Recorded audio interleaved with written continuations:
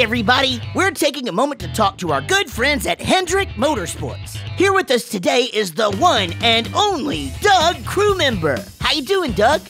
Just to clear this up, my name is Landon Walker, and I'm the gas man for the number 24 pit crew here at Hendrick Motorsports. Sorry, my notes are all jumbled. Who wrote? Must have been Munch. Doug! It's Landon. My friends out there would love to hear a couple of fantastic facts about racing and race cars. Mind if I pose a few cues? You mean ask me some questions? Sure, cue away, Chuck. I think the first thing anyone wants to know about racing is, how much does a race car weigh? That's the first thing people want to know?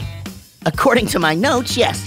One of these cars weighs 3,330 pounds. That's about the max weight of a full-grown Guire. I don't know what that is.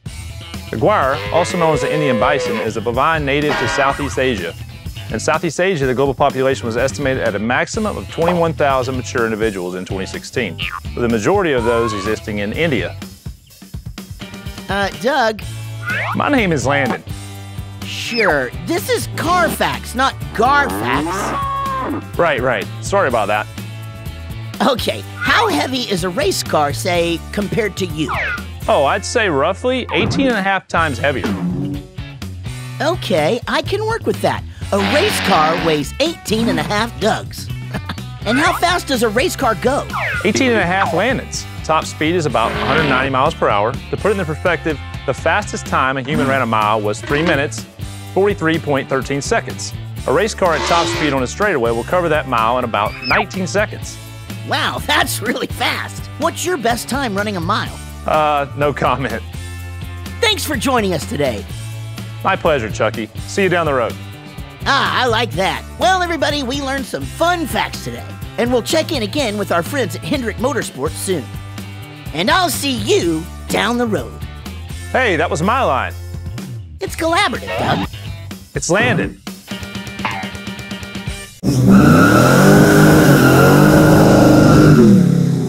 Hey everybody, we're back talking with our friends at Hendrick Motorsports. Landon, great to see you again. How's it going? It's going well, Chucky. Hey, Chucky. Ronnie, what are you doing over there? I'm interested in working on race cars, and they're teaching me the tools of the trade. Ronnie, one of those is a hairdryer. Yeah, we gotta look good while we work on these cars. Having your hair on point is very important here at Hendrick Motorsports. What's that? Oh, hair gel, got it. Later, Chucky. Landon, got a question for you. Not related to personal grooming. A race car goes around the track once, and we call it a lap. How many laps do cars typically drive during a race? Well, the number of laps depends on the race. A driver could take 250 to 500 laps per race. Wow, how many miles is that? It depends on the size of the track, but anywhere from 250 to 600 miles. For some context, 600 miles is about the distance from New York City to Charlotte, North Carolina. That's incredible. Must take a lot of endurance. Oh, it does. Race car drivers are tough. They're athletes. Do they ever get dizzy going around in circles that many times? You might think so, but no. How long does it take to complete one lap? Again, it depends on how long the track is and how fast the car's going. It could take as little as 19 seconds or up to 2 minutes and 15 seconds. Either way, that's super fast. How many cars are out there racing? 40 cars. 40? That sounds crowded. It can definitely feel crowded sometimes. Drivers have to be very focused during a race. Oh yeah, I can imagine. We've got a problem! Kyle's favorite hairbrush fell into a barrel of motor oil! All right, people, we got a hairbrush down. Sorry, Chucky, gotta go. Let's move it. All hands on deck. Wow, they do take their hair seriously. Well, everyone, be sure to check in for more fun racing facts from the great people at Hendrick Motorsports. I'll see you soon.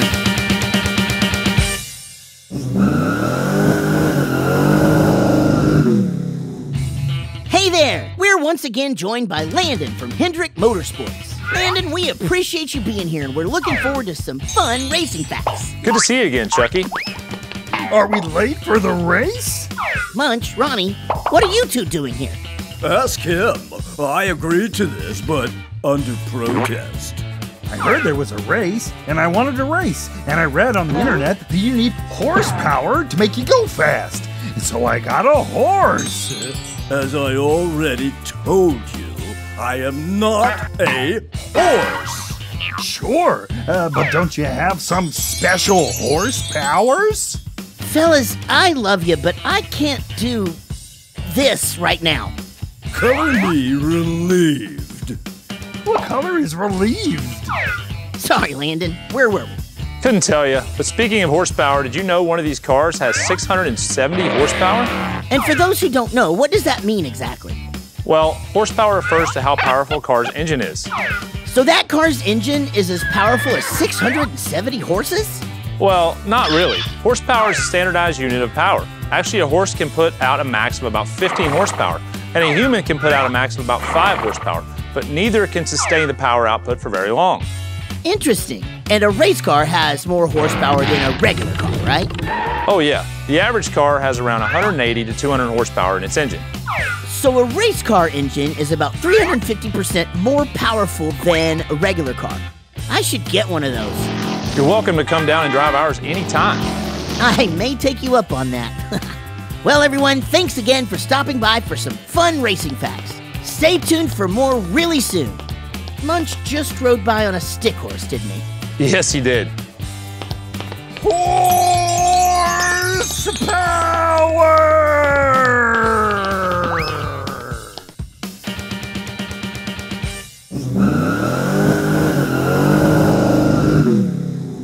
Howdy, everyone. We're here again with Landon from Hendrick Motorsports. Landon, thanks for stopping by. Glad to be here, Chucky. Now, Landon, today I want to ask you about flags. During a race, we see a bunch of flags being waved at different times. So I'm going to bring some in, and I want you to tell us what they mean. Sure, no problem. Okay, first one. The green flag signals the start of a race. Just think green light for regular cars. Makes sense. How about this one?